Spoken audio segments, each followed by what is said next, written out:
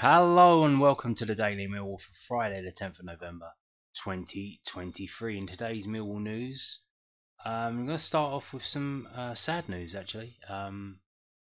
Very sad. A long time Millwall fan travelling all over the country following Millwall has passed away this week. You may recognise her. You've seen that face somewhere down at an away game or down at the Den. A Coach One regular, that's Pam. She passed away this week. Yes, I up at Wigan away. I think it was one of the games where a long time ago. Well, now it is. I think maybe in 2015, somewhere range of that. I sat next to her at Wigan away, and it was one of those games where we got kind of mocked because I think we had really low. We had less than 100 fans going to that game. Yeah, she was a very nice lady, speaking to me,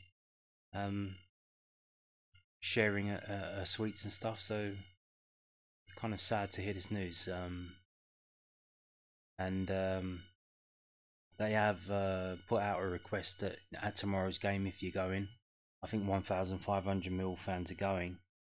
If you could, on the 77th minute, give out a loud round of applause, that would be very much appreciated in honour of Pam, a lifelong Millwall fan.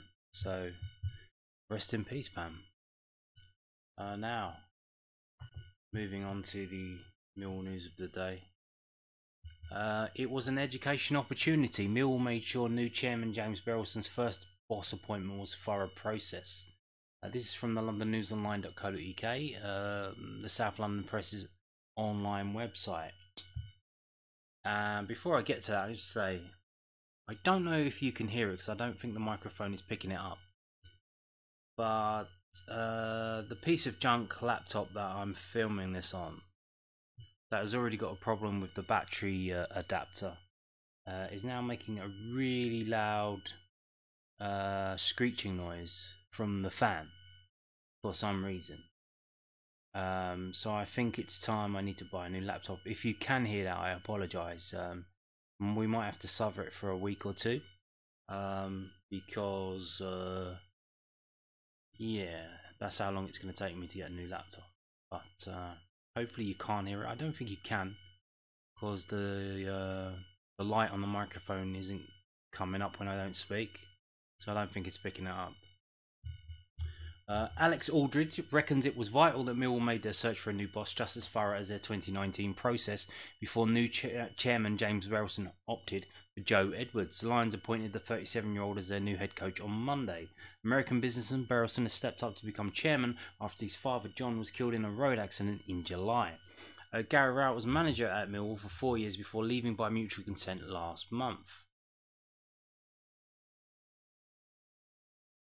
It is an education opportunity when you are able to openly meet with managers and coaches, so it's really important to speak to a variety, as there's always something to take from each meeting, said Aldridge, the Lions Director of Football Operations and Recruitment.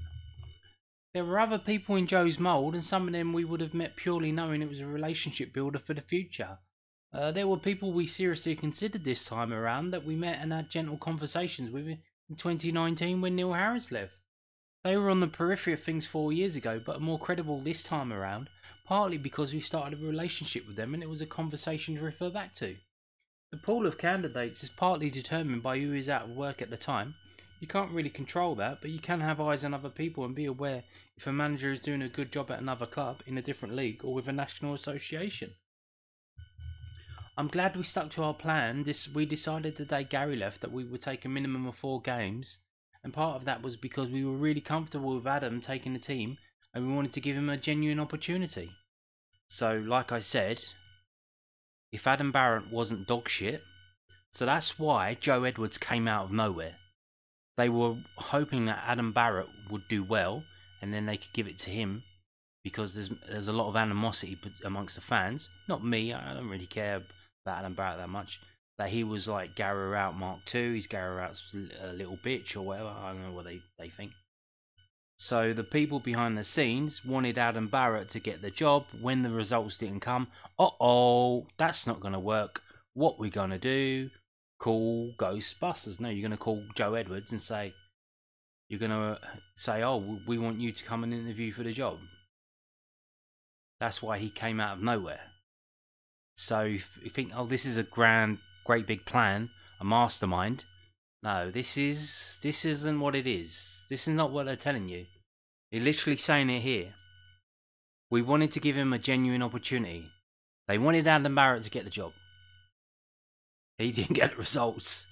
So they panicked and they called Joe Edwards. We had faith in the staff and players. We didn't feel like there was an immediate sense of crisis that we needed to bring someone in. Far from it, really.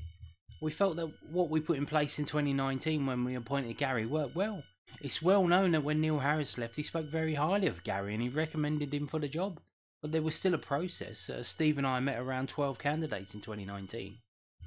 While Gary was probably quite an obvious appointment and clearly was a strong one, based on what he went on to achieve, it was a result of a very thorough process. We used some different tools and measures to make sure we were covering all bases.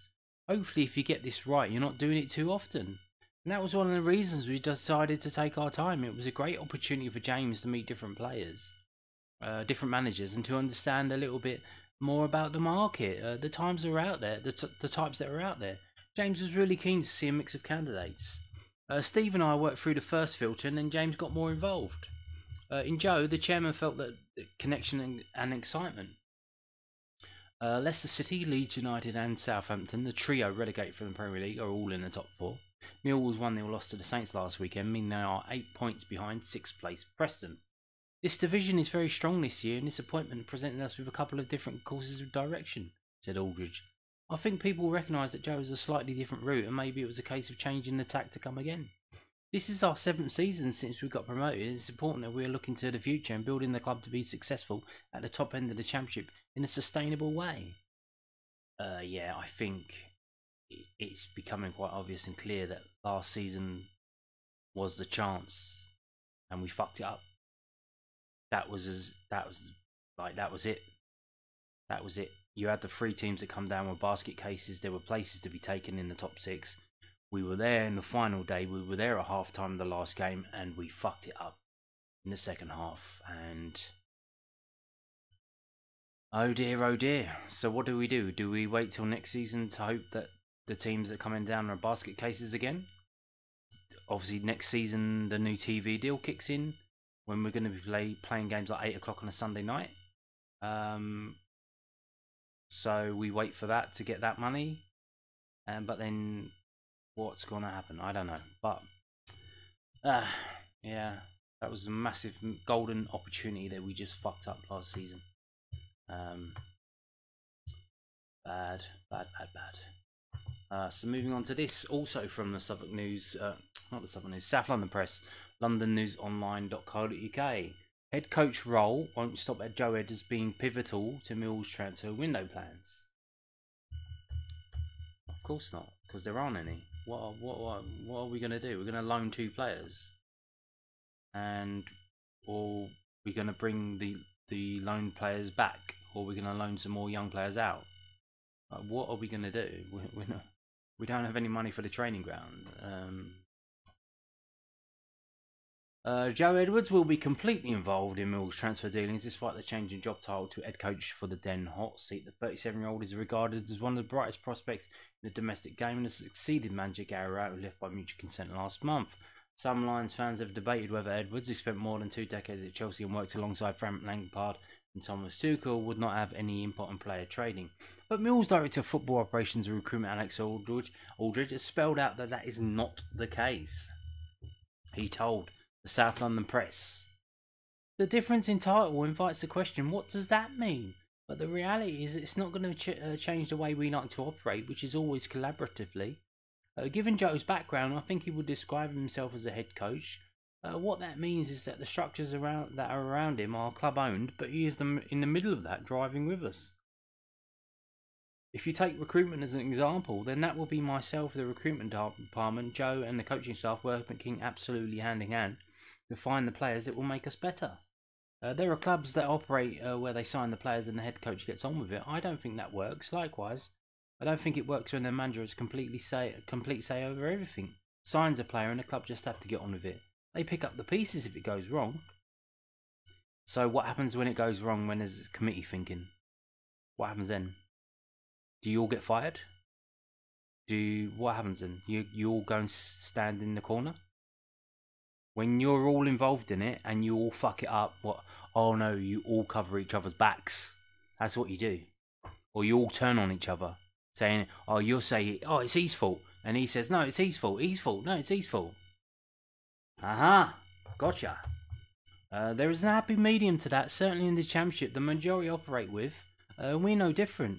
It's also just a subtle nod that there are club-held strategies and club-held objectives that are for us to set and work with Joe to achieve. Maybe with more the old-school manager type, you gave them the keys to the club and paid them to manage the whole club.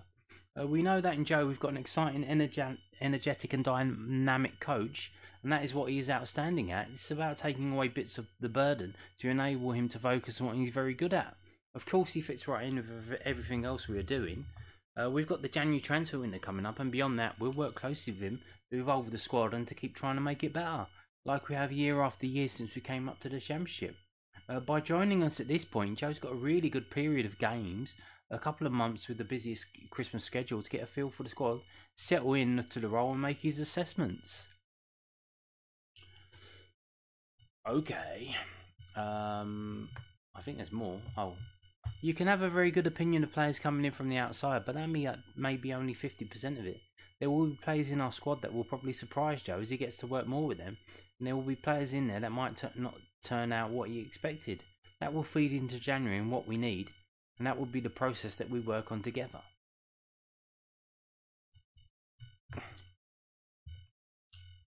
The thing is, right, none of this is real. It's all jaw, you know what I mean? It's all talk. We have to wait until 3 o'clock tomorrow to find out if this guy knows what the fuck he's doing, and see how we get on. Moving on to the last, I believe, the international call-ups, the age-restricted games. England under-19s call-up for Millwall's Romain SA. Romain SA has been called up to the England under-19 squad for the free November international fixtures. The squad will jet off to Marbella. Nice, especially in fucking freezing today, wasn't it? To play Romania, Japan and Mexico. With the youngster set to play his part, any further call-ups from the Millwall squad will be announced on this website, millwallfc.co.uk. And there are the games. No kick-off times. It's glorified friendlies, isn't it? At this level, because they had the last game that I told you about in the last international break. That was a qualifier. The ones that were on Macedonian TV, and England didn't qualify because they drew. What did they do? They drew 0-0. They drew 1-1. I think they drew 0-0 again, or did they lose? And the only one, no, they must have drawn 0-0 because they only scored one goal, and that was Romain SA. Romain SA scored England's only goal in 3 games. Go figure. So yeah, so I imagine these won't be live. They'll probably put clips of the goals up on England's YouTube, not YouTube, Twitter. They clip it and put it on Twitter nowadays, don't they? Also, as well as Brooke Norton-Cuffy called up to the England under-21 squad. Brooke Norton-Cuffy has been called up to England's under-21 squad for their November international fixtures. The Arsenal lonely is being included ahead of 2 Euro qualifiers away in Serbia and at home to Northern Ireland. So there you go. So where is that one then? Is that in London? It doesn't say. So yeah, Serbia is on Saturday. Now these ones, they may well be, or they might be on YouTube because the under-21 games have been on England's YouTube channel, or they might be on some kind of channel somewhere, especially that England Northern Ireland game, because obviously that appeals to 2 markets in the United Kingdom area, so that might be on TV. I don't know, I'm not too sure. I'll check up on that and I'll probably let you know going into next week before the games kick off. I'll let you know where you can watch them. And now, one player who hasn't been announced in an international squad this week I don't know if he's on standby or what, is the wee man, Kevin Nisbet. This is from the Daily Record. The squad, Steve Clark's squad. Obviously, they're qualified now.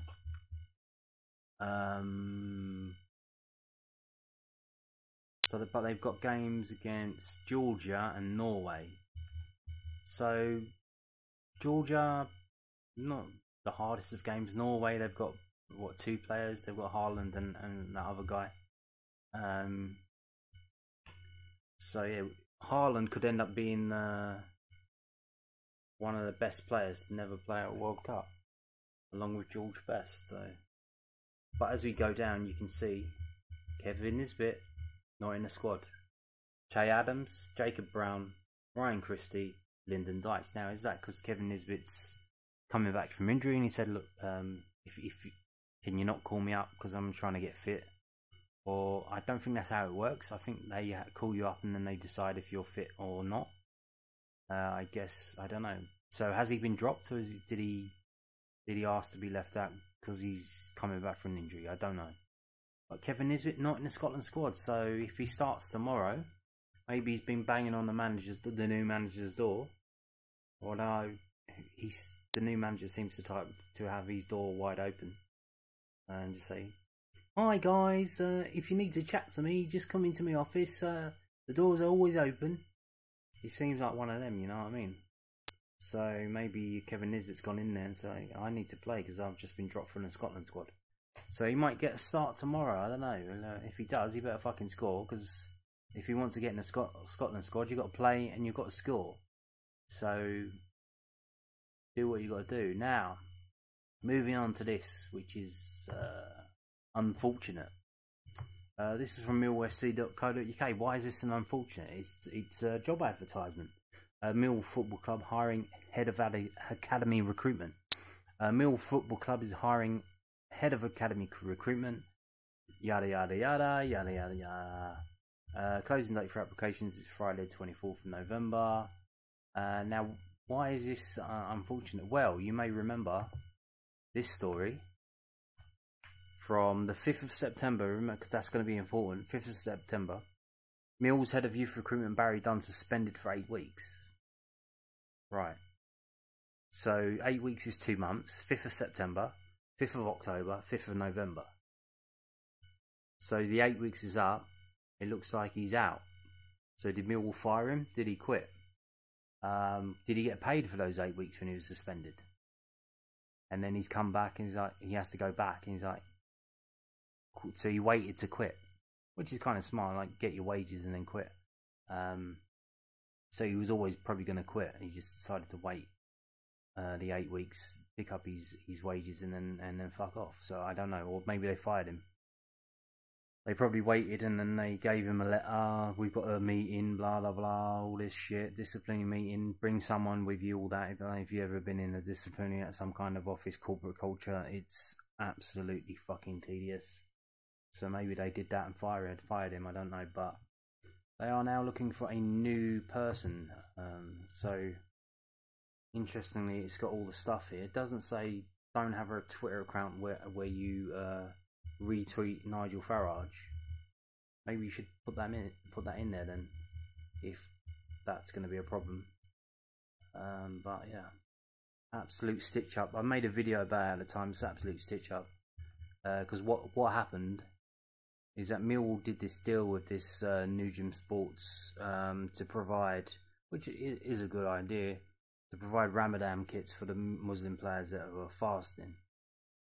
And then this other woke shithead activist who they pretending to be a journalist literally went through everyone who worked at Millwall, tried to find them, found their Twitter account, went through everything, went through their posts, went through their likes. This is what they do.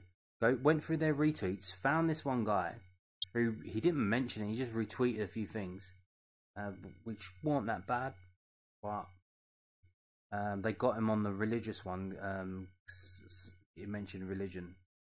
That's the only one they got them on, and he's now no longer employed. But yeah, complete fucking stitch up. And there you go. What can you do? What can you do? Don't have a Twitter account, because these rats will fucking find it and they will stitch you up. So there you go. I guess it leaves a job open for someone if they want it. But here's the thing. What do you think the chances are that they will appoint someone who fits a certain kind of frame rate? You know what I mean? We've all seen it. You watch the adverts on TV, you know what I'm talking about. Why is this person advertising this product? Like, why is every product being advertised with a certain type of person when those people make up about 15% of the country? It's kind of weird, isn't it? But I guarantee that they're going to do something like that.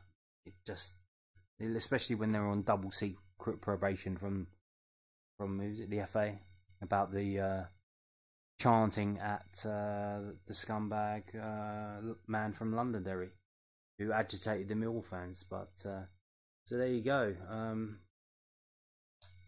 If you are of a certain persuasion, maybe if you're a woman, you might get it. If you look like me and you're a woman, you might get the job. But if you look like me and you're a man, probably don't apply, because I doubt that they'll give it to you. Now, moving on from the nonsense of the clown world that we live in to the real world. And it's about to get very real for Joe Edwards tomorrow. First game ever that he has managed in a team that is not in an age-restricted competition. He has not managed a man's football team before. Yes, can you believe that? Some say that isn't a problem. I don't know. Now, this is a historical record of Millwall's visits to Sheffield Wednesday from the website 11v11.com. Oh shit. You can see, we first played up there in 1906 in the FA Cup. We got a 1-1 draw. Now, we did not win there in, what was that, 9 games? It took us 9 games to win there, and that was in 1975. Literally 70 years after the first game that we played there. And then we didn't win again till 2002. You can see, if we go down and count them up, we have only won 1, 2, 3. We have only won 3 games at Sheffield Wednesday in our entire history. Oh shit. Oh shit. I said before, this is a banana skin. They haven't won it. They've barely won at home. I think they just won their first home game the other day. They're at the bottom of the table. This is what Millwall do. They lose to these kinds of games. We lose these kinds of games. We unexpectedly beat teams at the top somehow. We find a way, and we find a way to fuck it up when we play teams at the bottom of the table, which is not good because we're only 18th in the table ourselves. So this is effectively a 6-pointer. So the last time out, 7th of November 2020, we drew 0-0. Before that, it was also 0-0. If you want to go to the last time we won up there, that's in 2-1 in this league in 2005. Yes, it was that long ago. And then before that, it was 2002. We two wins in a row. Now, there are quite a few draws up there, though. So you can see here, last 2 games, 0-0, 0-0. Before that, both games we lost 2-1. And then before that, 1-1, 2-2s. And as we go up, there are quite a few draws. There's 72, 2 in 72, January and December, 1-1, 2-2. But like I said, in terms of wins, only 3. Only 3. That's insane.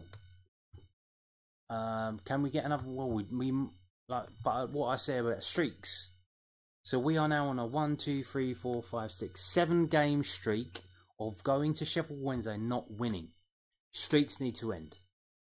So that's what I say about streaks. So when's it going to end?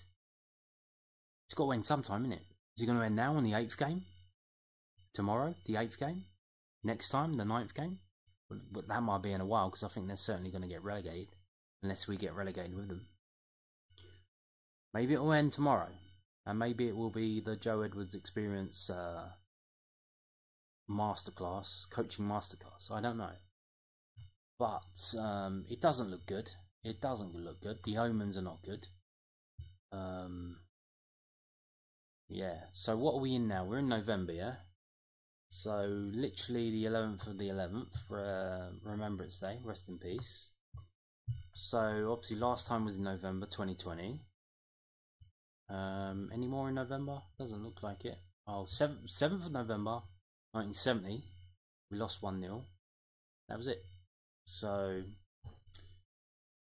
yeah, that does not look good. Now moving on to this from whoscored.com. Let's look at the match facts on the right hand side first. Sheffield Wednesday have failed to score in 7 of their last 8 matches. That's home and away. Sheffield Wednesday have failed to win 17 of their last 8 matches. There have been under 2.5 goals scored in 2.5 goals scored in 5 of Sheffield Wednesday's last 6 games. Okay. So these are the games, the last 6 up at Sheffield Wednesday.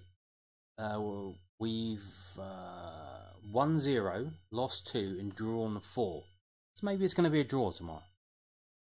But in 6 games, they've scored 7, we've scored 5. We've had 1 red card. They've had 11 yellow cards.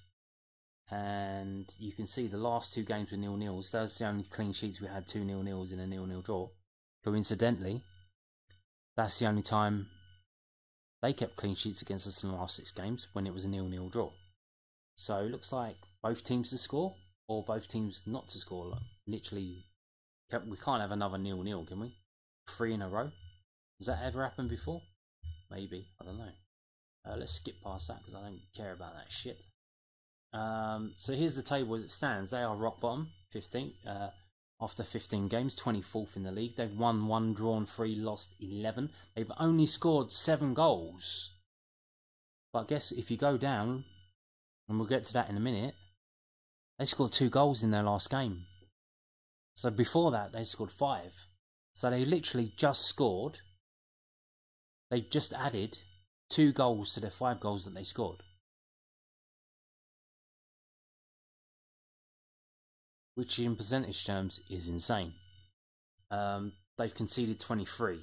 Ouch. That's... damn. We are 1-4, drawn 5, lost 6. 15 goals, 4. That's average of 1 a game. And 19 against. Yes. So let's look at home and away. So they are the home team. Their home form is just as bad as ours, and if you're a Millwall fan, you know how bad that is. They have won 1, drawn 2, lost 4. Now, let's go back down and look below. So they've won 1, drawn 2. Hello. So in their last 4 games at home, so they were really dog shit. All of these good results that they've got there, the win and the draw, that's come in their last 4 games. Last 4 games, beat Rotherham 2-0, drew 0-0 with Huddersfield, lost to Sunderland 3-0, but then before that, 1-1 draw with Middlesbrough. So that win and that 2 draws that you see in the table above, that came in their last 4 home games. So they've certainly improved some, don't you think? Enough to beat us? Who fucking knows, mate? Who knows? Let's have a look at our away record. Not bad. 11th in the league. Sheffield Wednesday as bad or worse away than they are at home. They haven't won an away game yet, and they've only got 1 point away from home. Ouch. Now we, on the other hand, pretty decent away. A lot better than we are at home. 1-2, drawn 4. Only lost 1, and that was that game at Norwich, which was absolutely atrocious, and probably kicked off the Gary Rowett being mutually departed. But we've only scored 8 goals. We've conceded 7. So defence is very good away from home. Only losing. We've got a positive goal difference away from home, and only conceding an average of 1 goal per game. So interesting that, isn't it? Isn't it? Why is that? Obviously, some of these results could have been a bit better. Conceding a last-minute goal against Watford could have won that game. Didn't. Before that was a draw against Preston. Before that was a win against Plymouth.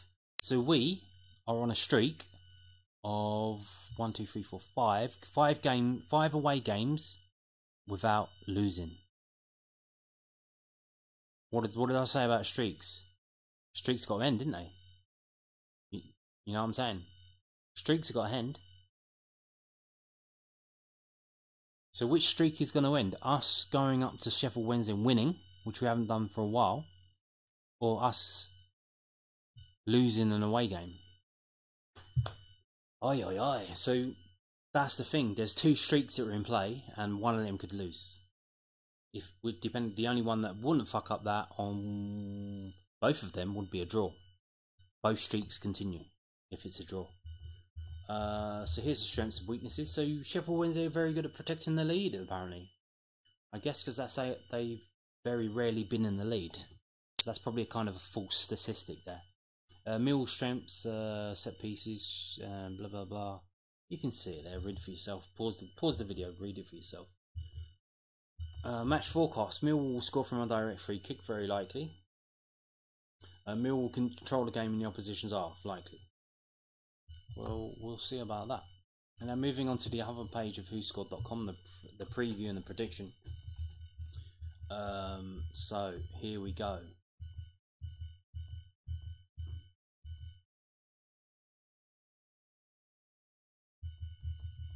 Let's get past that. So here we go. Sheffield Wednesday's plans were uprooted inside the opening 32 minutes of their game against Bristol City after Barry Bannon was sent off. Danny Roll's side went on to lose 1-0 at Ashton Gate, meaning they are now 9 points adrift from safety, with just 6 points to their name. Millwall came within minutes of closing out a hard-fought goalless draw at home against an in-form Southampton side last weekend, before a stoppage-time goal from Ryan Fraser sent the points to the visitors. Joe Edwards takes over with the away side winless in their last 5 league games. So we're winless, so another streak. We're winless in our last 5 league games, where we haven't lost in our last 5 away games. We haven't beaten Sheffield Wednesday in our last, 7 games, I said? Something like that. So we've got all these streaks running in play, and whoscored.com say they predict that the game will be Sheffield Wednesday 1, Millwall 1. So they're pushing it. They think it's just gonna, all the streaks are gonna continue. So there you go. Now moving on to skysports.com, David Prutton's tips and predictions. What is he saying about this game tomorrow? Let's scroll down and see how far down we are. Obviously they're going to talk about the games that are on Sky first. But where are we? Have I missed this? Why is the table there? Oh no, here we are. So, he predicts Sheffield Wednesday 0, Millwall 1. Sheffield Wednesday 0, Millwall 1. Earlier, I said I think it's going to be 2-2. Because I think we will score, but I think we have a problem with conceding late goals. As I said, I think we've got old defenders who get tired, and it's not the considered thing to substitute your central defenders, even though in this day and age, with all the extra subs, no one's doing that now. That might be the new thing. That might be the new fucking Pep Guardiola masterstroke. Take off your tired defenders, put fresh ones on, when your opposition changes all the attacking players on the 60th or the 75th minute. That might be the new thing if you want to succeed. Rotate your defence, especially if you're trying to defend. So I don't know if Joe Edwards has figured that out, if he's going to do that. I don't know if even if you do that it will work. I'm not too sure. But we do concede late goals. That's why I said it could be 2-2. 0-0. It could be 0-0. I don't think so, because I do think we have enough to score against them, but it's whether we can not concede.